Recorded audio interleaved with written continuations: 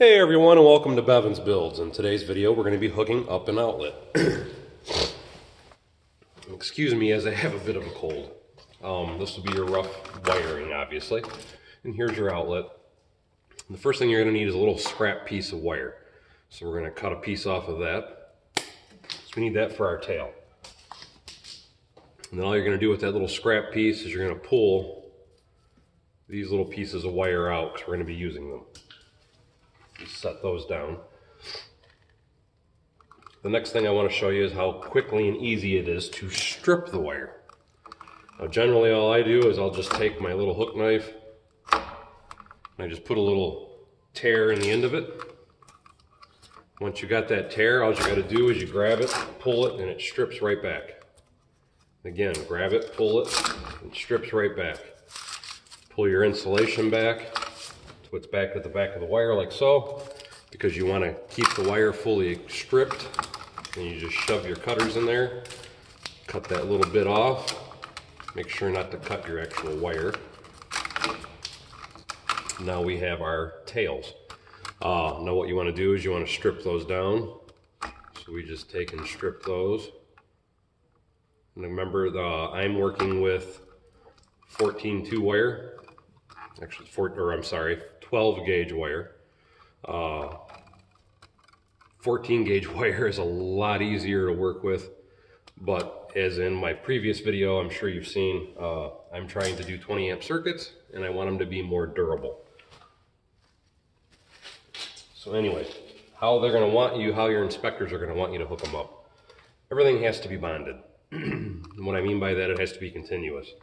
So everything has to be done with a whip. Now, really, you don't need this much wire sticking out. I'm actually more than 6 inches. I could probably cut that back a little bit. But I always use a deep box when I'm doing my outlets. But anyway, what you're going to do is you're going to take and make your whip. So you're going to take your 3 ground wires. We're going to take our wire nut. And we're going to twist them together. Now, this is probably kind of a boring video. But some people I know don't know a lot of the things I'm going to show you. And that's the whole point of making these videos, is to help people learn things. Anyway, once you get it good and tight, I usually like to turn it until I see the wire starting to pull on itself. And I give everything a little tug to make sure it's in there good. So now we have our little whip for our ground. And because you have to hook this ground to your outlet, what I always do is I take these little strippers here, I just grab the end of the wire. I'm hoping this is in the video camera scene anyway. I just grab that though, and then I just twist and turn it, so I get a little loop on it. Now the reason I do that is now I can take my outlet. We can, once I get it up in there, slide it in and hang it on it. Excuse me. Put it in there, and then you just tighten her down. And actually I'm doing that wrong. You want to make sure when you're doing it, now that I've got it stuck in there, that should be turned the other way. The reason that I'm saying that is because you want the hook to go with the tightening. So with this particular situation, if I can get it back on now, as I'm turning the wire to tighten it, you want it to pull it under. You don't want it to be in a point where when you're tightening, it'll push it out. So you always wrap it with the direction of tightening, which would be clockwise on your screw. Something else I want to point out, at least all outlets I've ever seen are color coded. Looking at the front of the outlet, you should see that you have a small slot and a large slot. Now this is a 20 amp outlet, so you have that little T slot. The large slot is always your neutral side. The small slot is always your power side. And then the little circle piece is your ground portion. Now, on the back of the outlet, if you don't know that anyway, your bolts are typically color-coded, or your screws, I should say.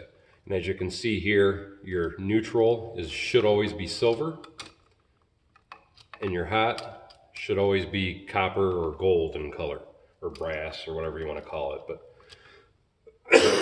again, they're always color-coded. But again, you have to make these whips, and the reason I'm saying that is because your inspector is going to want to see a continuous circuit. So now we're going to take out white wire, strip that back a little bit. And to make it continuous is why we're doing this little pigtails is what they call it. So now we're going to take our white wires and pigtail them together. If I can get them to stay together anyway.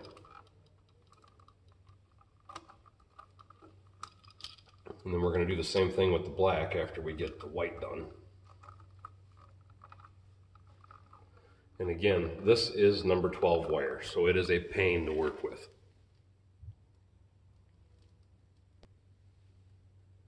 And again, now we're going to do the same thing we just did with the neutrals with the black.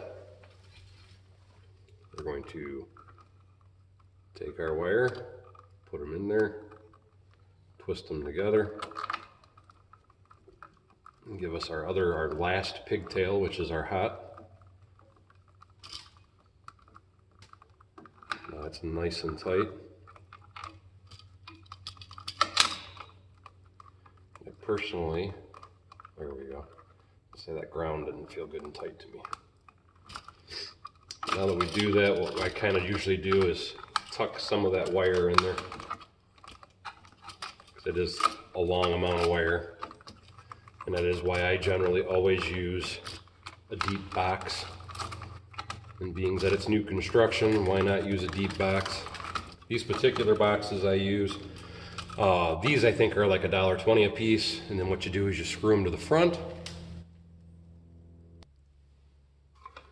I'll even show you what I mean here. This is a standard box.